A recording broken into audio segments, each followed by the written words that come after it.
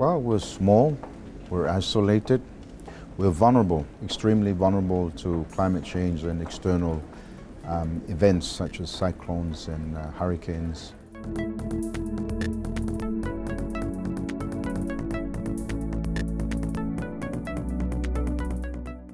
A lot of them are island countries, they're small, they're vulnerable to climate change. They have similar challenges in terms of some of the public health issues like dengue, chikungunya and Zika that are major issues right now. And they also have very similar development challenges given the size of their land mass, the fact that many of the populations are dependent on the riches of the ocean for subsistence, and the fact that we have to look to new and innovative techniques to ensure food security on small land masses for sometimes quite substantial populations.